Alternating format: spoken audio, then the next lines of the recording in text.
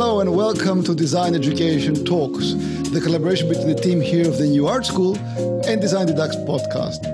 Our guest today is Haluk Mesci. Welcome, Haluk. Hello, Lefteris. Fantastic How are you? to have you here.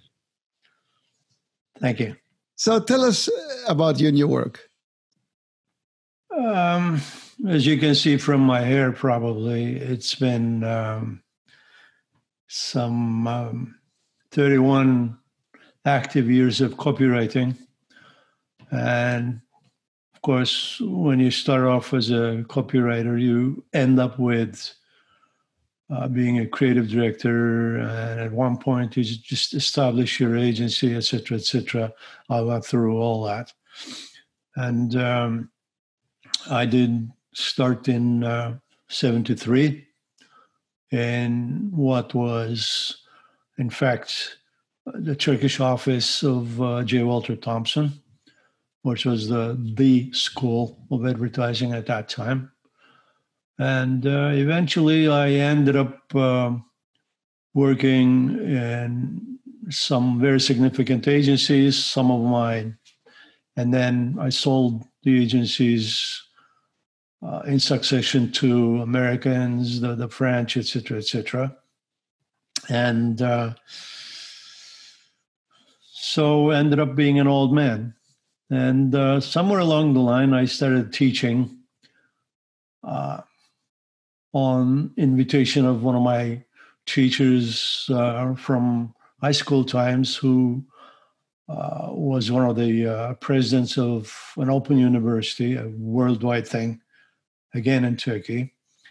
And so I did some 35 years of teaching, copywriting, advertising, brand management, so on and so forth, design thinking, marketing communications in major universities in Turkey. And I created during my advertising period some 16 still remembered historical advertising slogans and campaigns, which is considered to be Turkish advertising history. Again, you can judge from my hair. And in the meantime, I didn't stay put, and I didn't just work on teaching and advertising. I translated advertising, brand, creativity, marketing, communications books into Turkish language, some 14 books. And recently I finished another one, the other way around, from Turkish to English, which is again in advertising. Two of these are novels, still about advertising, etc. I was really active in the Turkish Association of Advertising Agencies. I was instrumental in founding of the Turkish Foundation of Advertising. I was president of the Advertising Agencies Association at the time. And currently I'm an honorary member of the association. That's about it, I guess. My history in the profession. Yes, but also tell us about your unique creation of your teaching methodology. Yeah. While teaching advertising, of course, the one big wisdom that turns out is the fact that you can teach the students to a point based on theory only. Beyond that, they need to exercise, apply, execute, learn from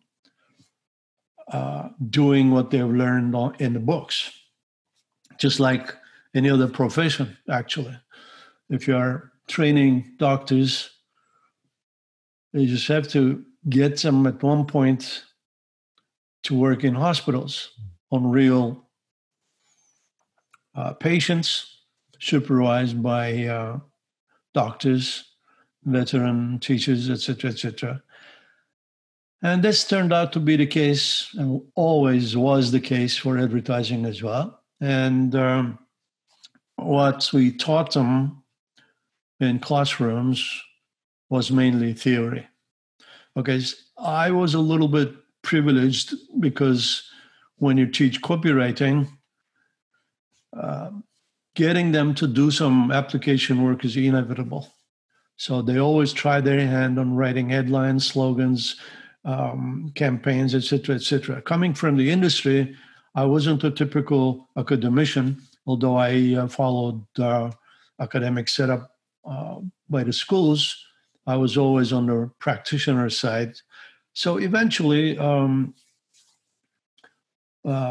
chair of trustees in a major university in Istanbul, a friend of mine called me one day and he said, well, we started a student-run advertising agency, but it didn't work out. Can you take this over and do something about that? And I looked at the model, and it was based on the typical student-run advertising agency. The kids were supposed to go out in the neighborhood, get some small-time pop and mom stores to advertise so they could, convert them to clients and they could do some advertising for them. And in the meantime, they were supposed to learn application. Of course, it didn't work for many things. So I sat down and designed a model which involved the school allocating a dedicated studio, so to speak, decorated as an advertising agency, maybe not as chic as the real-time agency, but totally different than a classroom. And I got two advertising veterans, one creative and one client service, to head the agency.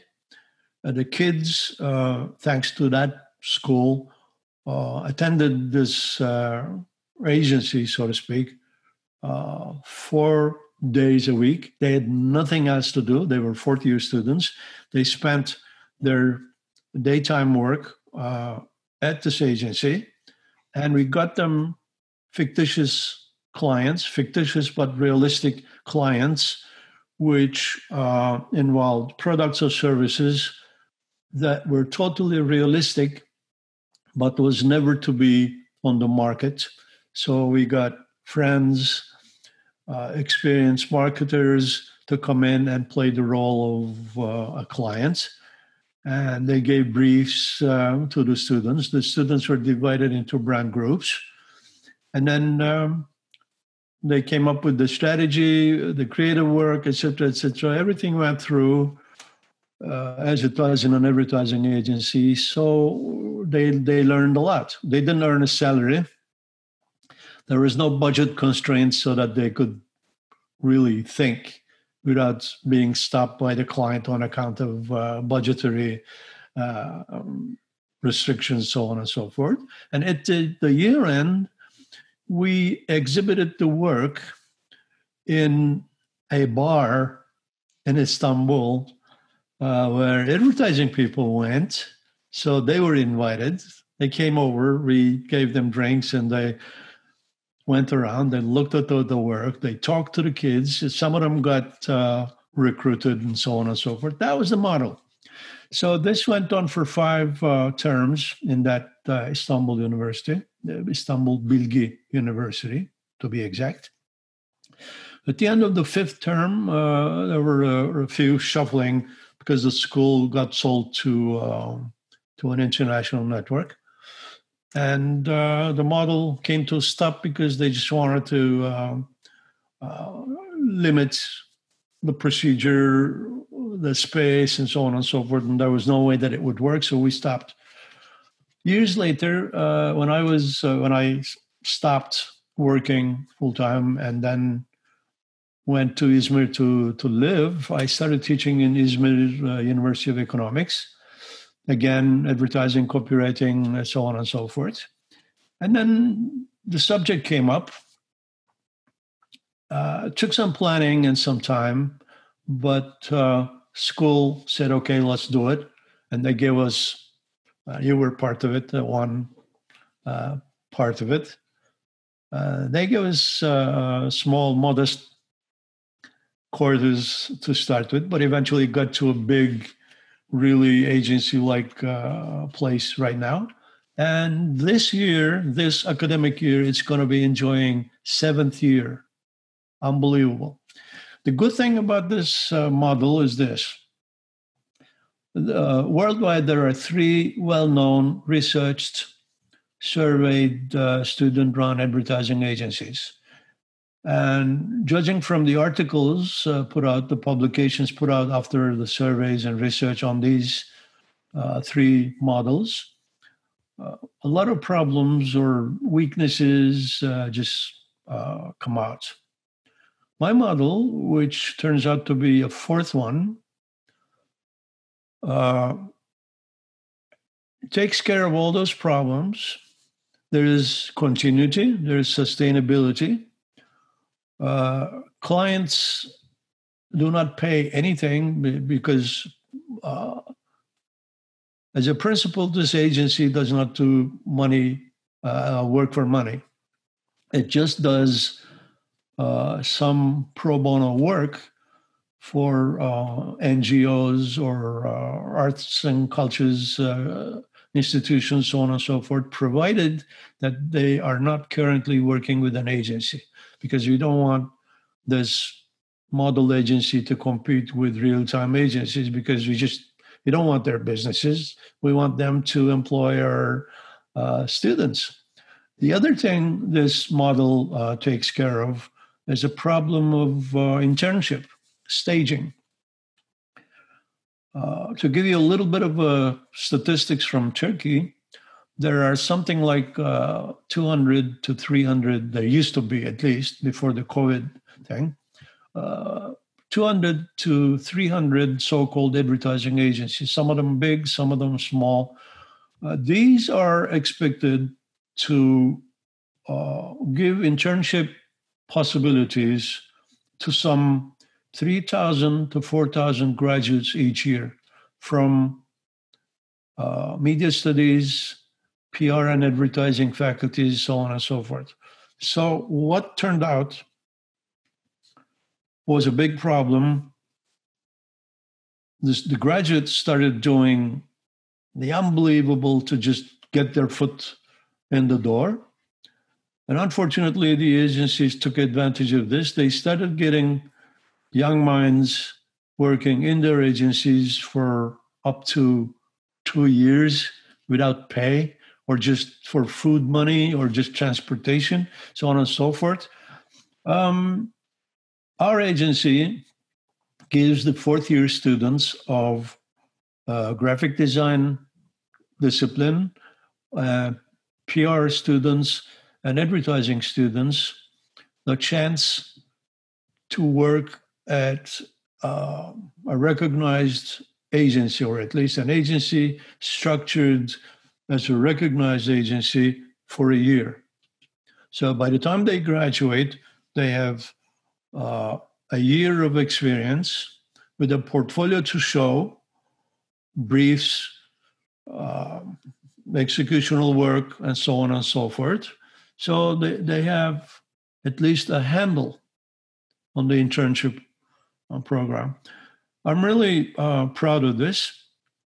And the model was, in fact, shared with the teaching community in Athens in 2017 by Professor Haluk Mesci, you know her. And actually, it's public now. Any school can actually use it, consult with us for, critical things, best practices, do's and don'ts, and so on and so forth. So there we are. That's fantastic. That's really fantastic. So tell us how this model has changed in recent times. Is there any sort of difference to the online teaching? That's a very good question. I should have come to that, but you beat me. Obviously, the model involves the students and the supervisors to work in an environment of the agency. Everything from turning up timely to holding meetings, making presentations, and so on and so forth is part of the experience. But when the lockdown started, this was taken away, but technology just stepped in to at least compensate for the problem of not being able to work under the same roof. So this past year, the agency worked just the same. The meetings, discussions, creative brainstorming, we hate the word, but just to be explanatory, we're all done on Zooms and the platform the school provides, and so on and so forth. The presentations were also made the same way. And it was so good that we went on to create an online creativity festival, which lasted for 2 days. We interviewed industry heavies, past graduates, clients, so on and so forth. And it's all on YouTube now. And we got a lot of applause and, back patting there. So that's how it changed. Mm-hmm. I'm not saying that it should continue as is. There needs to be at least a part where the students should practice presenting in person to a client. But we will see if it's going to work out that way or not. Absolutely. I have two questions. Yeah. How has the employment model changed due to the recent times? And of course, later on, you could tell us a little bit about how is this situation affecting advertising in general? Yeah. Well, what I understand from younger friends who are still practitioners in advertising, the whole mode of work has gone online. Everybody seems to work from home or from wherever they need. And I'm told that productivity and efficiency has even gone up, which is a good sign because, as you probably know, ad people are known procrastinators. It just takes too long to come up with a bloody idea. So there's also a saying which is, well, we came to work late, so let's go out early. So this has all changed. I mean, it has turned on an even a longer daytime. Mm-hmm. So on the agency side, the efficiency has gone up. On the employment side, inevitably, I think I'm hoping that this particular malady has been instrumental in showing who is really a workhorse, who can work whatever times, and who is just a faker. Mm-hmm. So I assume that those who did not perform have been eliminated or on the process of being eliminated. And whoever is going to be recruited and employed, it gives, this makes me sad to say, but it gives the agency more handle to make young graduates work without money, because they don't need to transport to the agency location.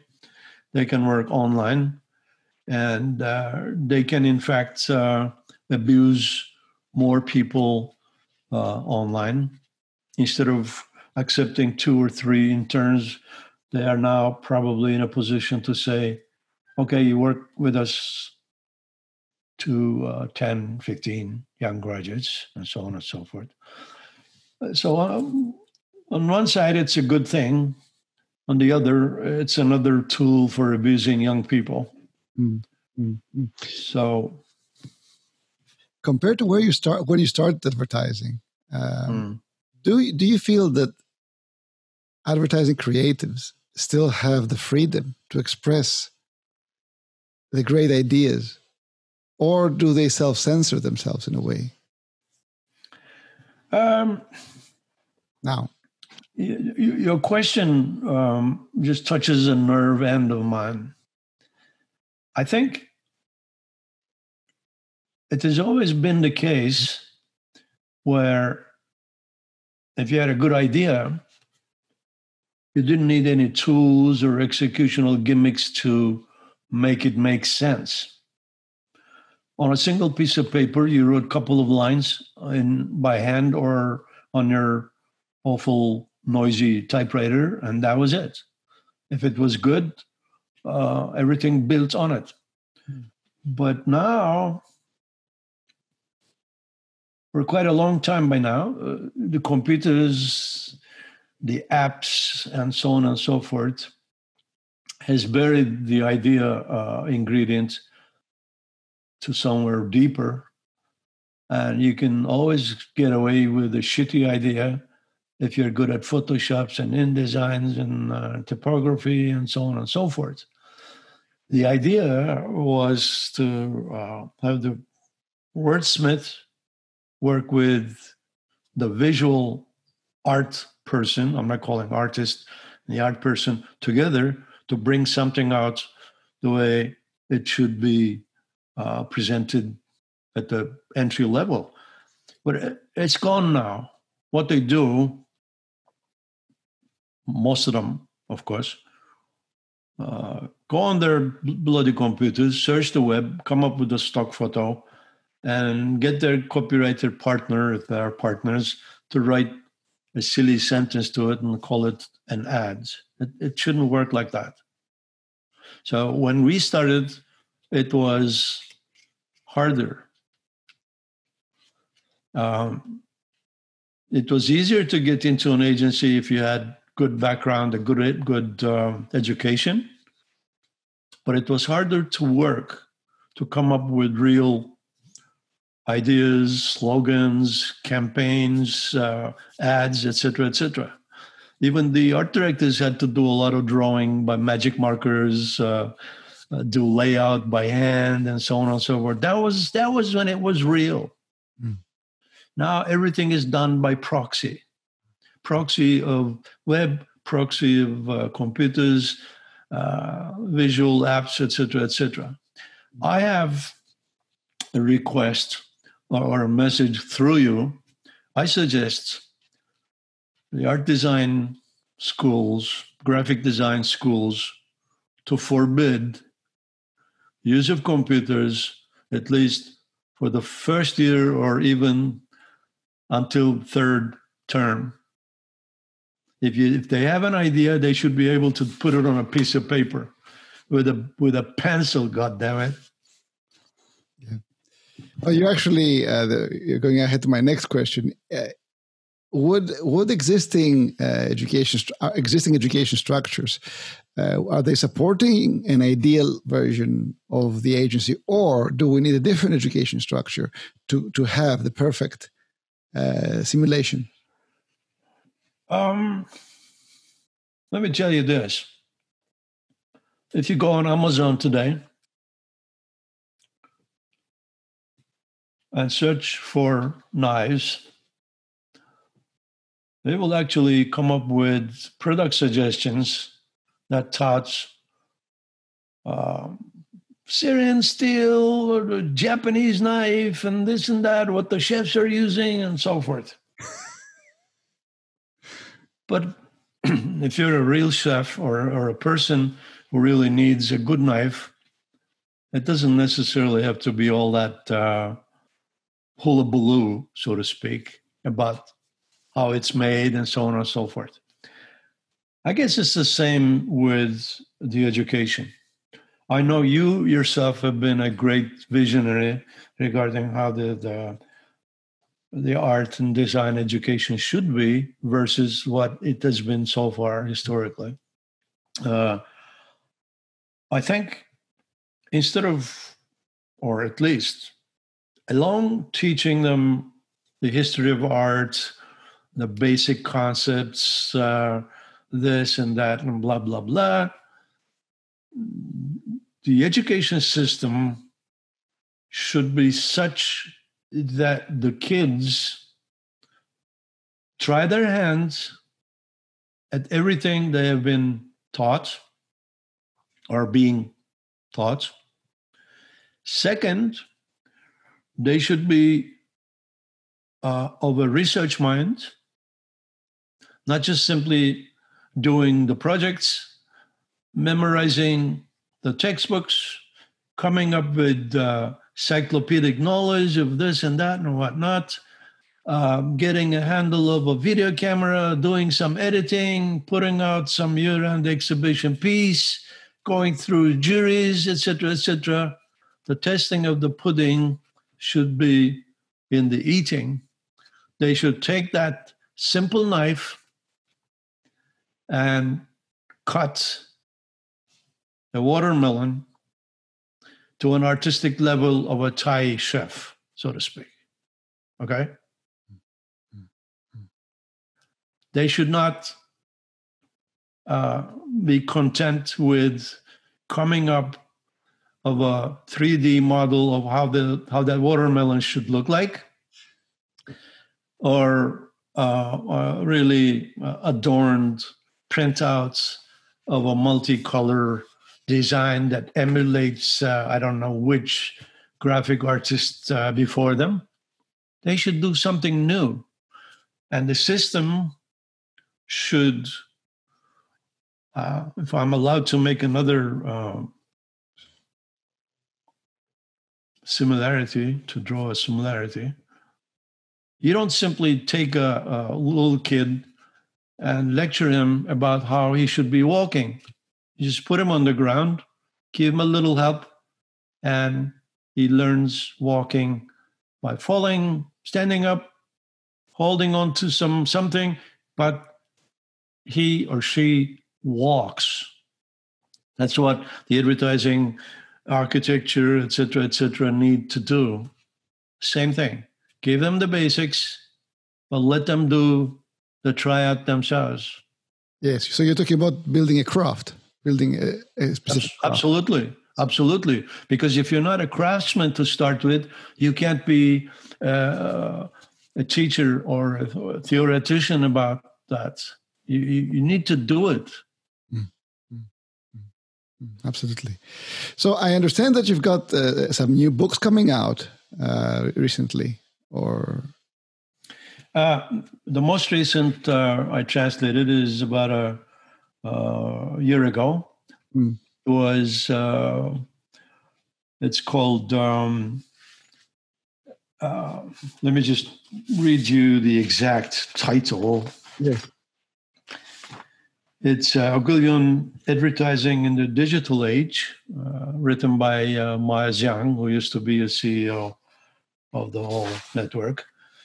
A very interesting book because it just supports one hunch that I had. Kids kept coming back up to me and saying, Ajam, your teaching or the stuff you're trying to teach us are old. It's now online, it's digital, and so on and so forth. I said, look, advertising is basically, as Bill Bernbach said, is a persuasion process. It's a communication procedure.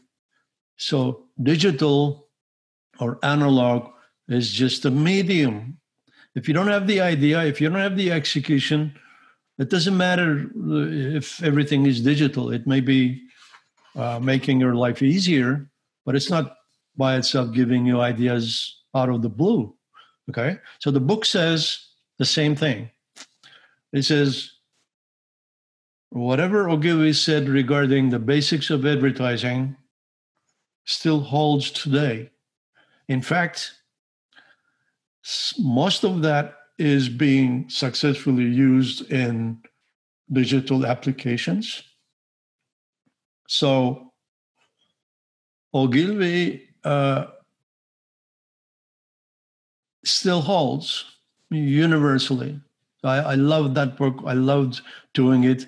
And I heard already that two teachers, two advertising teachers, one teaching masters and one teaching PhD, are using it as a textbook in Turkish. And that's one I really am proud of. You're going to write something about you as well. You're in the process of writing something about you, and right, you're jumping the gun, but let this be a promise to whoever is interested in reading Turkish. Well, I'm still making extensive notes and trying chapters on a novel, a pulp novel, that takes place in the Turkish advertising scene in the past. Oh, because when I had the idea, everything was different. Yeah. But I had problems of solving where I would be in the novel. I mean, am I just a writer? Is it just pure bullshit fiction?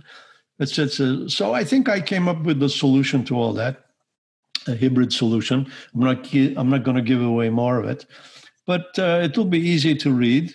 It's not going to be putting down advertising industry as such, because most of old veterans do that. They just come out of advertising and they just sit down in a Starbucks somewhere and write a novel, putting all the blame on advertising institution and advertising agencies and clients and so on and so forth.